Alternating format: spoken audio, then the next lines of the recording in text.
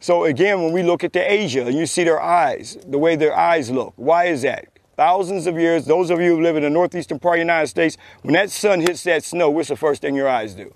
It's bright, it closes, it's a squint. So this would cause Asians to look the way that they look, okay?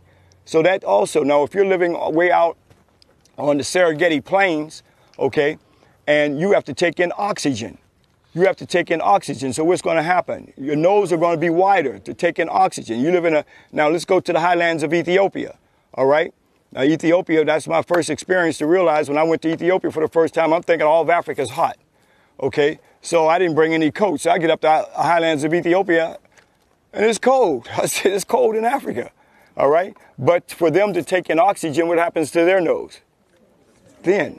So these are African features, brothers and sisters. These are not European features.